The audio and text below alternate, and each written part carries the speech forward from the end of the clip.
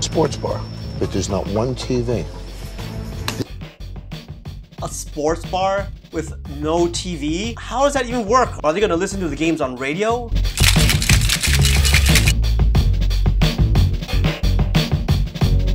What's up guys, it's your boy Alan again, back with another video. And today we're gonna watch another episode of Bar Rescue. But before we start, don't forget to hit that subscribe button and let's go check this out. Of disaster. Well, here we are. Long Shots Sports Bar and Grill. It's dead. Dude, look at that sign. The colors are so bright, it drowns out the text that says Sports Bar and Grill. I mean, look at that. No one can see it. All it says is Long Shots. It's dead. Looks like a long shot to me. Definitely. You don't look pretty to me, so. What the f? I look pretty to everybody, okay? Are those picnic tables? If you want to have a proper sports bar, at least have proper tables and chairs. In addition to the cameras that have been following the Long Shot staff, surveillance cameras have been placed around the bar for John and Elaine to observe from the SUV. You know what's interesting Wow, they were super close to the entrance. about sports bars? In my 30 years of doing this, whenever a rookie doesn't know what to do, does a sports bar. Somehow they think you put the word sports up there and sports is going to fill you 300. That's so funny.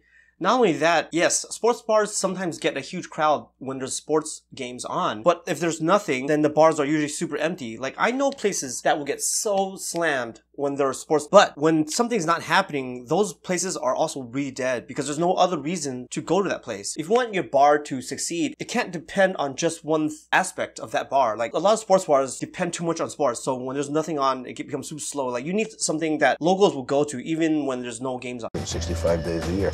The most you ever get out of sports is 70 days. Look at this place. It's so big. There's no intimacy in it. It's so big, there's not a lot of chairs. They should have thought of putting more communal tables. So when there are games, you can have like large groups of like 7 to like 20 people. But right now it's just individual like picnic tables, which probably holds about 6. Lots of these circular tables, which looks like they only hold 4 people. And they're all spread apart. So when you're watching sports, you want to be able to like talk to the neighboring tables about what's going on. Friendly banter, trash talking, like things like that. Sports bar, but there's not one TV. A sports bar with no TV? How does that even work? Are they going to listen to the games on radio? This is marked. He looks defeated. The guy's in a hall 450. Wow, he looks like he's gonna pass out. Is it really that slow right now that you're gonna fall asleep in front of your customers? $50,000. Wow. He's losing $5,000 a month, and here's the kicker. This $5,000 a month? How do these inexperienced people get these bars in the first place? They should have talked to like an accountant or somebody to look at, okay, how are you gonna make money? Because like a lot of these episodes where they have these rookie bar owners, they're losing thousands a month, which is like insane. What motivated them to get into the bar business anyways? guy is 2 weeks from losing his house. 2 weeks from losing his house. Is this even enough time to rescue this place? Like, because we have to worry about the bar, but these changes are not going to be fast enough to, you know, is he going to make enough money to be able to afford his next mortgage? Alright, there's that. Hey, what's going on? Girlfriend, assistant. Oh my god, why? Why do these bar owners like to hire the friends, family, or partners into this? It's like, it's never worked. Like maybe a few times it has worked, but in many cases, the parties involved have experience. Like they said that he doesn't have any experience. So I assume that his girlfriend's probably not gonna have experience as well. I've seen it happen before in real life as well, not only just in this show, but it never works out. You need to hire people who have experience, and the relationship between you two should not be a factor in hiring people. There's Jesse. He's a bartender. You want another beer? And that's Keller. She's another bartender. That's my section, so you should sit there. And then That's my section, so you should sit there. You can't, it should be the host, if they have one, that tells people where to sit. If there isn't, then the guests should be able to sit anywhere. The servers should not be telling the guests, you should sit over there because that's my table. It's super unprofessional. this bar is incredibly unprofessional. Wait, a little more. Are you tearing up? Are you tearing up? No, I'm not. No, I'm not. Are these employees arguing with each other? What's going on? They look like drunk guests. Why are you crying? I'm fine. I'm just like, she came at me. Sam, shut the up and eat it, bitch. Look at the mouth. Dude, this is a hostile work environment. How is this going on in broad daylight? On this girl. Wow. I hope you're happy, Jesse. Jesse, I hope you're happy. I can't believe she stole. Dude, this is like not what you expect from an employee. This is what you expect out of drunk guests that you have to kick out. And it looks like they're kicking her out right now at her own workplace. This guy allows his staff to create a level of personal drama that is causing him to lose his house. All right, how's everybody doing? Dude, can you imagine seeing employees act like drunk idiots? Who would want to go back? You're trying to enjoy a drink with your friends, listen to some sports games on the radio, you know, and you just want to just chill with your friends and have a good time. And now you see the employees engaging in their own personal drama right in front of you when they should be taking care of your drinks and food. Tonight, Who is that guy? Is that a preacher? I am Yeah, why are there chairs like that? a hypnotist, a stage hypnotist. Oh.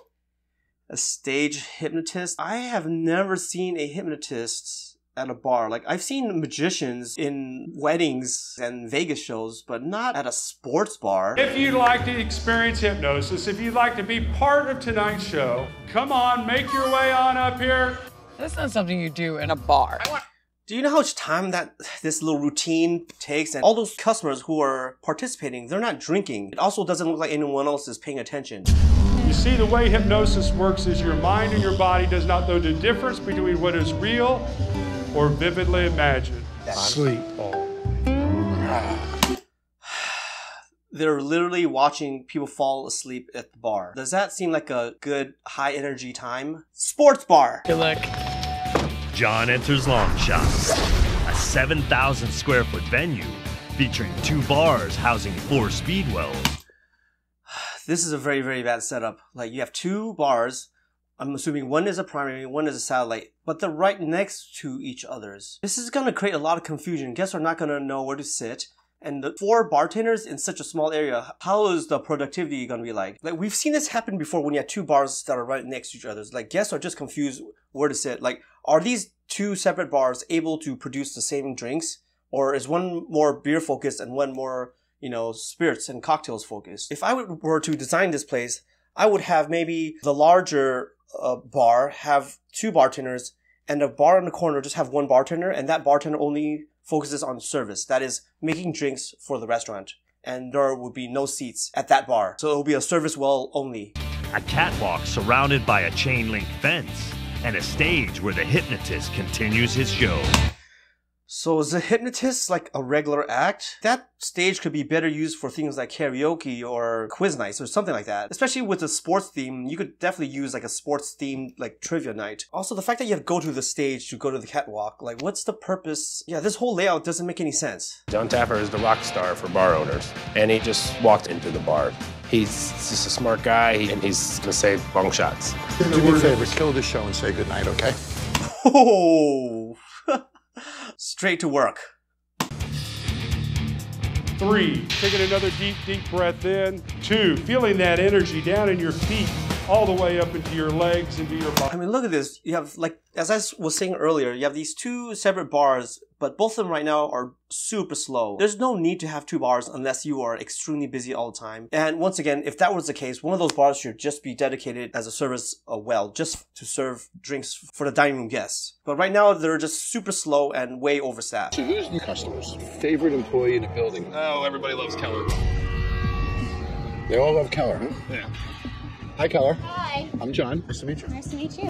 Yeah, a lot of love. She's totally being flagged down by customers right now. I'm told you're the most popular person in the bar. Is that true? Maybe the most talked about, but maybe not always a good thing. That doesn't sound like a good thing. The fact that she's the most talked about bartender and there's no guests around her, that's probably not a good sign.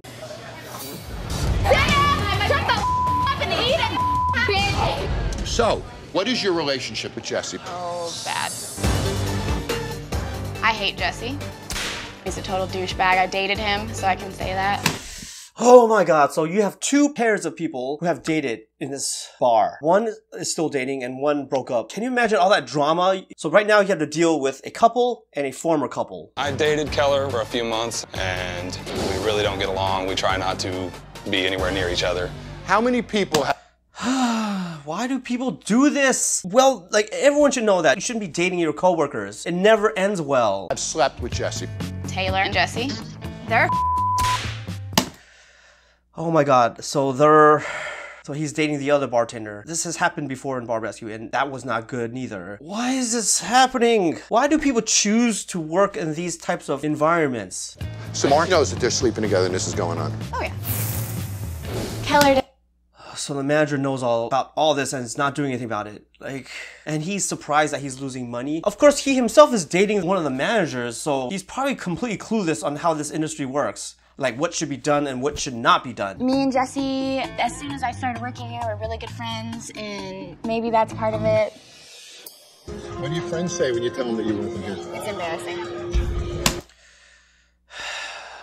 Why are you here if you don't like your job and you don't like your coworkers? He doesn't want to do it. So cut him off.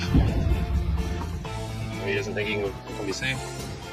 I have no idea what my crew said to Jon to get him to leave. Wow.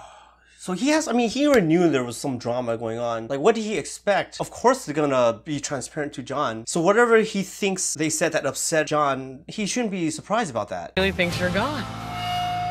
If he thought that I left, and this was so important to him, wouldn't he chase me? Yeah. I don't know what to do. I'll never be able to pay it off.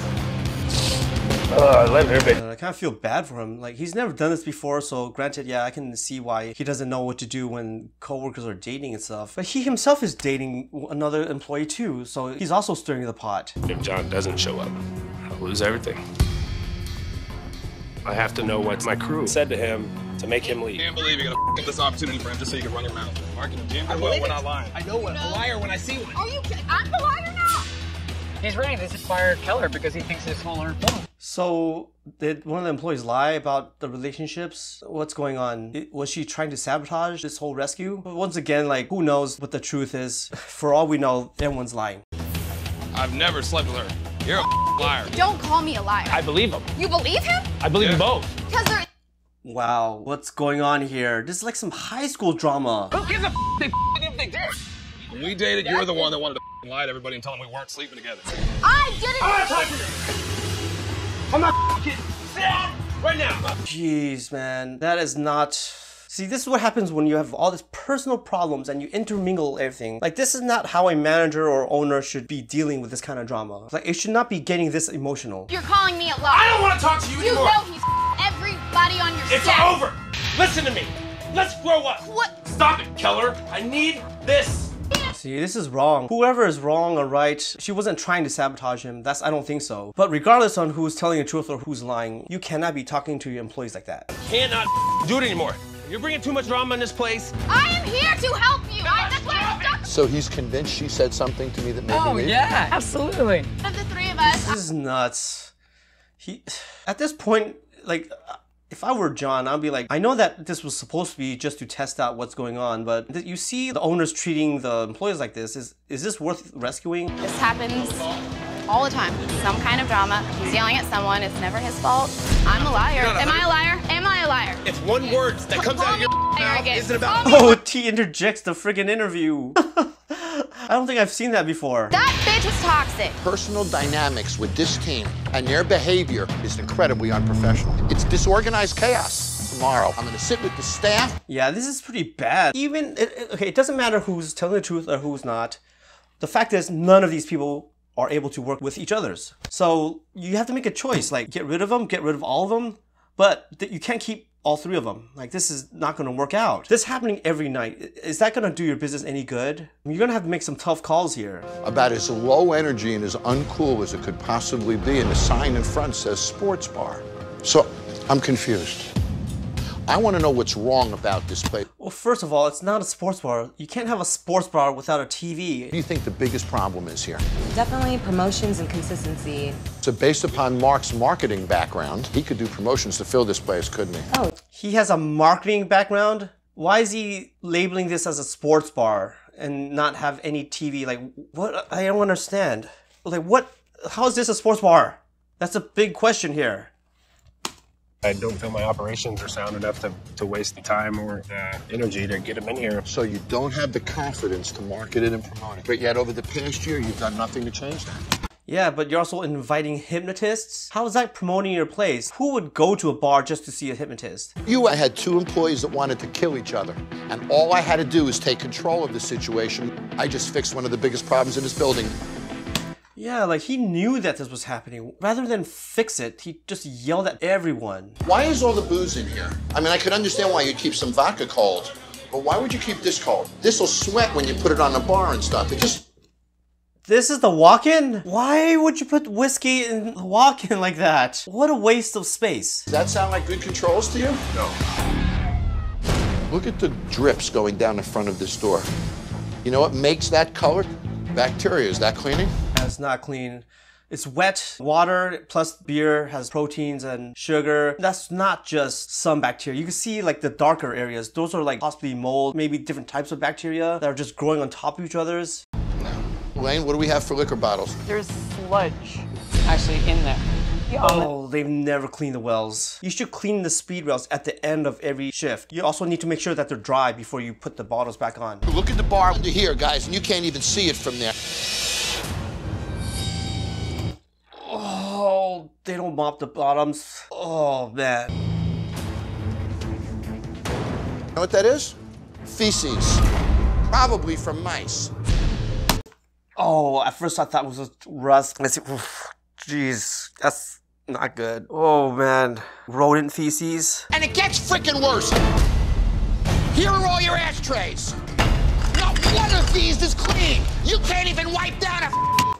They're stacking used ashtrays on top of one another behind the bar, right next to the straws. Oh my god. I understand that some stuff on the floor you might miss, but this is what they're doing. They're picking up the ashtrays from the tables, stacking them on top of each other's, and putting it next to straws. This is a result of their own actions. So it's not by accident. So I'm here to put these girls in check. Hi guys, how are you tonight? Good. What can I get you guys to drink tonight? I just have a light beer. We have...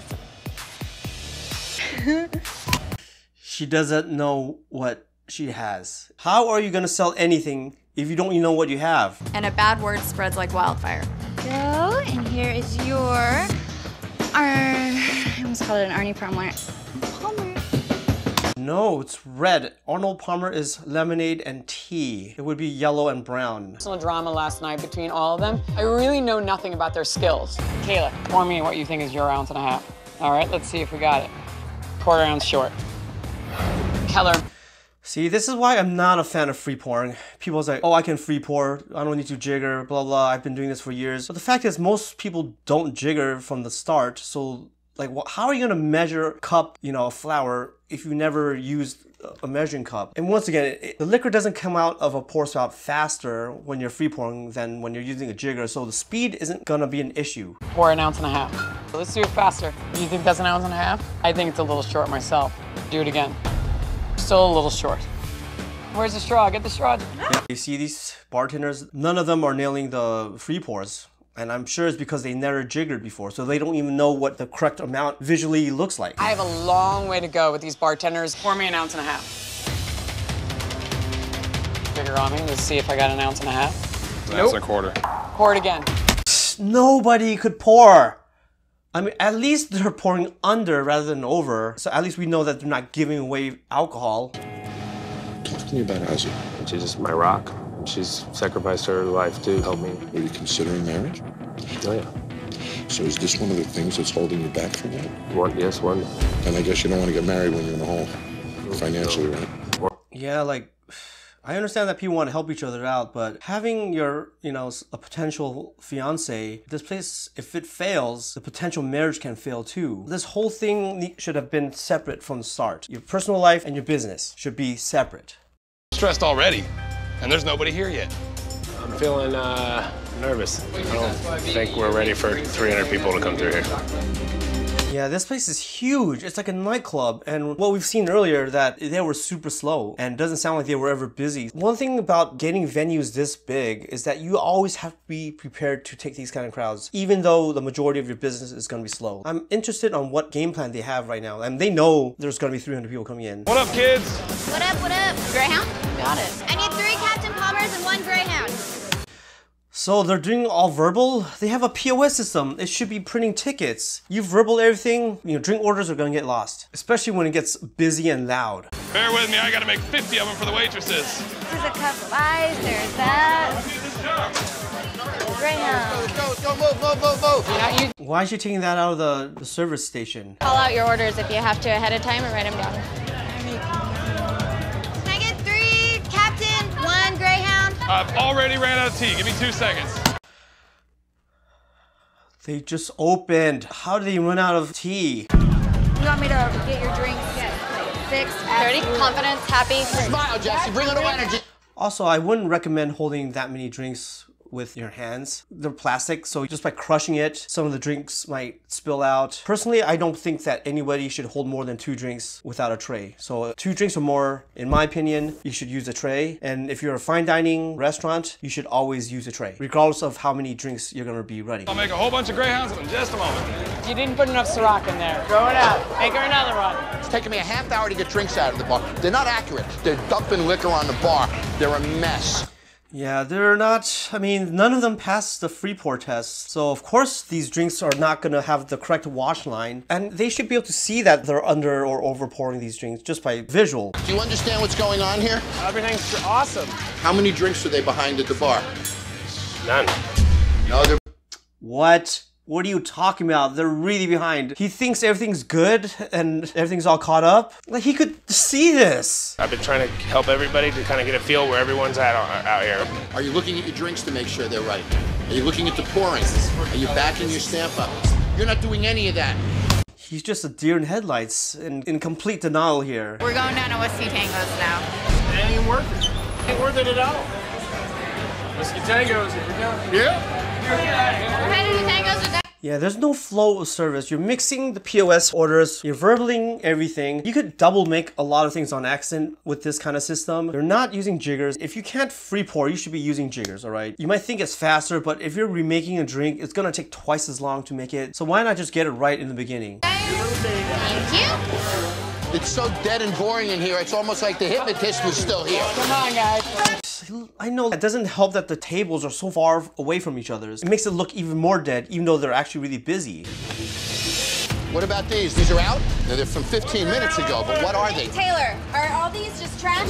These tickets right Whose here? are Yeah? these? Okay. See, you gotta stab the tickets when they're done. The fact that they're mixing verbal with the tickets, there's a good chance that drinks are already made and there's a ticket there that the bartender thinks that they have to make, but it's already done. Like, there's so much confusion here. Like, once the drink is done, stab the ticket. How do we know if they're not? I mean, where's a check rack or anything? We don't even use those. Okay. Keep the tab going. You want to take? They don't even... So they just leave the tickets there when they already ran the drinks? Oh my God. I watched Jesse banging out drink after drink after drink, and he got better and better each time. Who's the worst in the building? Mark. He's not doing anything. I mean, the staff right now is completely inexperienced, but at least they're trying. Like, he's just walking around with his hands in his pockets, looking down on the floor, saying that nothing's wrong, the drinks are coming out as expected, but they're not. Like I said, you don't need training to help out. Just do simple things like bussing the dirty glassware. It might seem like such a simple task, but it will help a lot. Circumstance, like, honestly. When I say to Elaine that you guys have worked here 4 years, what did you say to me? I thought they just started working yesterday. They've been here for 4 years? Are you kidding me? I also thought they were all new. Okay, so at this point, you should be able to free pour. It should only take about 6 months to be able to free pour accurately on a consistent basis. 4 years and none of the bartenders can free pour properly. That's insane. That's why we're here today. That was the best we were gonna get through to this test. I can't believe we weren't set up better. Our waitresses' tabs, the tickets they send back, they don't tell us what they're ordering. I know, like I said, they have a POS system and they're mixing it with a verbal system. Huge no-no. There's gonna be so much confusion. What drinks are made, what drinks need to be made, there's no way you can tell. Especially when it gets hectic like this. Even though there might have been 300 people total, they were already screwing up right from the start, from this really, really confusing system that they have. So yeah, I understand that most of them left before they even had a chance to get their drink. It just says a drink. They have to yell at me. Spent 30, I spent. The tickets don't say what drink they need, so the tickets just say drink. And it doesn't say vodka cran, doesn't say... Why would you set up the POS system this way? That's like sending food to the kitchen and it just says food. And then you have to go in the kitchen and say, hey, my ticket, that's a hamburger. There are way more problems than I originally thought there were. I told every single one of you that this was going to be our printer. We made the floor chart. Every second I got, I'm getting pulled away. I was trying to be the glue on everything. I felt that I... No, you're the managers have to set up the POS systems properly. I can now see why they're verbaling everything. Because the printers aren't saying what they're supposed to make. It just says drink. Now that creates even more confusion. Even if it's the same bartender or server that's saying that, okay, I need a vodka cran and a screwdriver. But another ticket, the same server rings in 2 screwdrivers. So how do you know which ticket is meant for which drink if everything is just being verbaled? And both tickets say 2 drinks and 2 drinks. So whenever you're managing the time, how do I know which is more urgent? The one that has the 2 screwdrivers or the one that has vodka cran and a screwdriver on it? When I got here, I thought the staff drama was your biggest problem. Now I think it's you. Did management jump in tonight and take control and fix it? No. Nope. He could have been expediting the drinks because nobody knows what was going on. Their infrastructure here sucks. Yeah, the drama was just one of the things that's going wrong here. If the POS system isn't telling the bartenders what to make, why does it even print out any tickets? It's better that the servers just write down the drinks on a check the old school way and just putting it on the table. That older system would have been a far more effective system than what is going on over here. And nothing gets better. I want you to answer a question for me, quick, no thought. Who's the worst employee in the building? Mark? Is he even an employee? I mean, yeah, writing their paychecks, but he hasn't done anything. Why is this place failing? Because of me. So if you lose your house in 3 weeks, whose fault will it be? It'll be mine. Boy, is that what I wanted to hear. Yeah, that's the honest truth. I mean, as little experience as everyone else has, they can all move on to find another job. He can't blame it on them. I mean, he hasn't done anything. And now he's starting to realize that. He hasn't given them proper training. He didn't set up the POS systems correctly. Yeah, the drama was pretty bad, but even that situation, he didn't do anything about. But now you need to give him some tough love. It's do or die.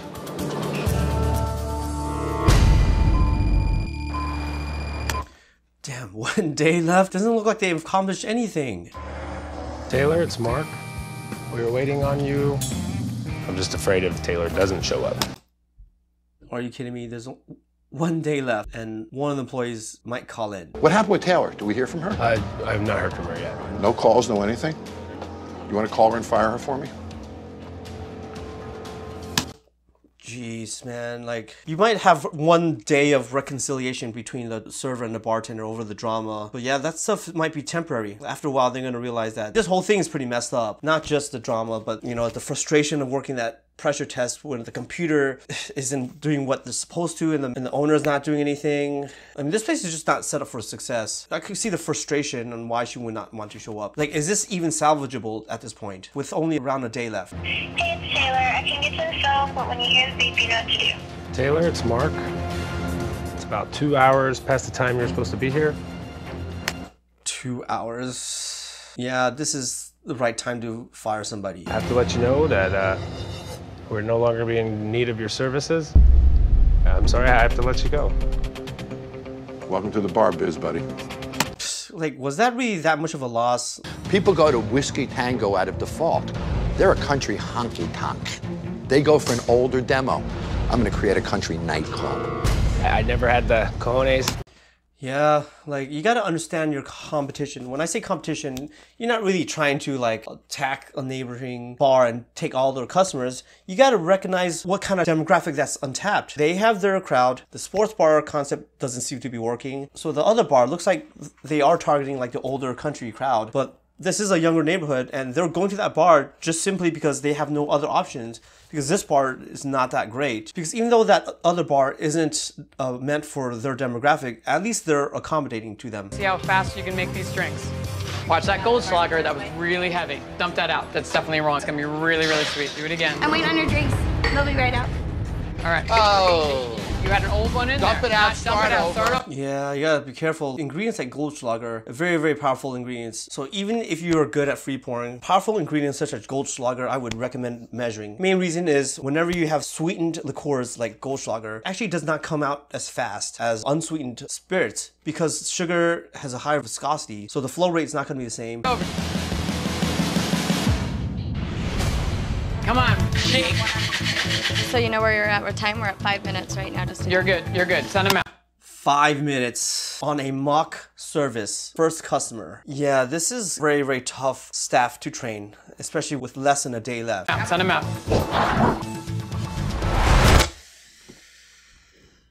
Are you serious? It took them more than twice as long as the goal on a mock service. Yeah, they have like a lot to work on. Training sucks. Let's go, guys, move. Let's go, let's go, let's go. Come on, watch that pour. That was a little heavy, dump it, do it again. Can't overpour Goldschlager. You're gonna pour a drink in that mixing cup? Hold on, dump that mix. Clean that out, come on.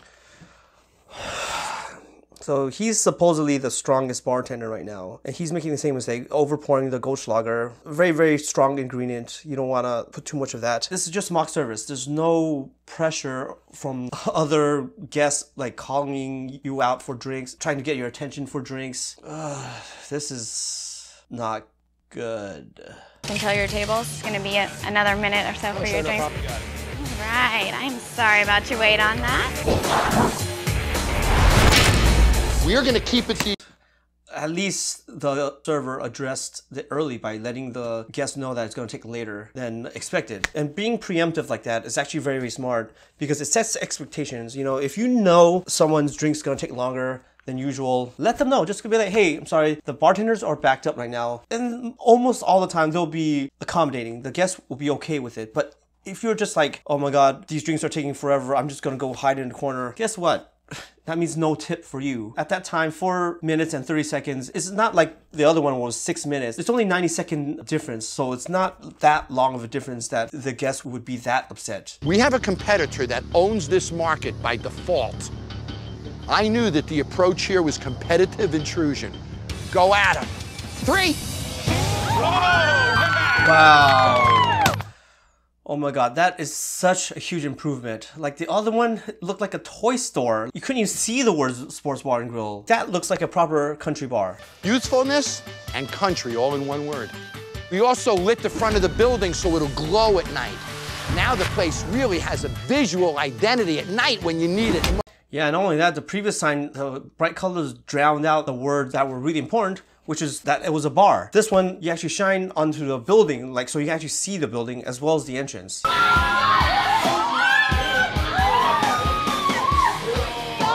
Yeah, this looks like a way better use of space. This place is pretty big, and you know, the previous setup, all the tables were so far from one another, it just made it look like not intimate at all. Like this one is more like compacted, encourages like social interaction. Oh my gosh. This looks so much classier. It's just gonna help us get right where we need to be.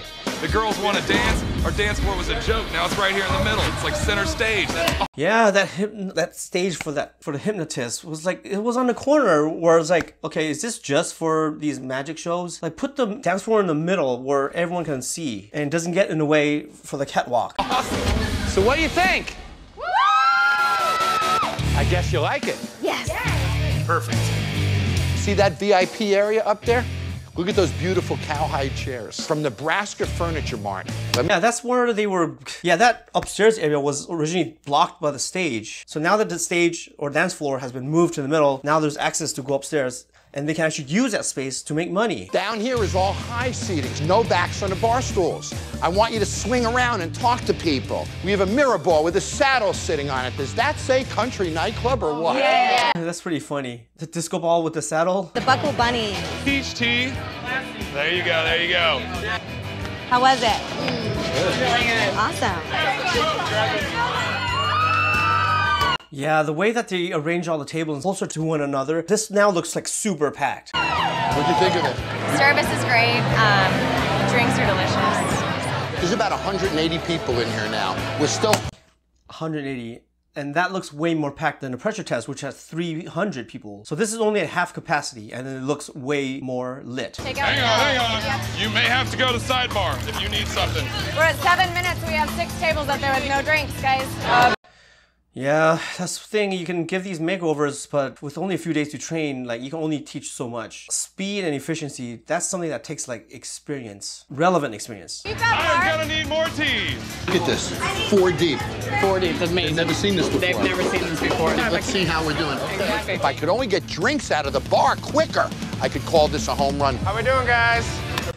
Yeah, it still looks like they're being overwhelmed. They do have, you know, some of them worked there for 4 years, but it wasn't a relevant experience. So yeah, they are lagging behind. Hey, if you enjoyed that, don't forget to check out these other videos as well. And please leave on the comment section on what videos I should react to next. And if you haven't done so already, don't forget to like and subscribe. And I'll see you guys on the next one.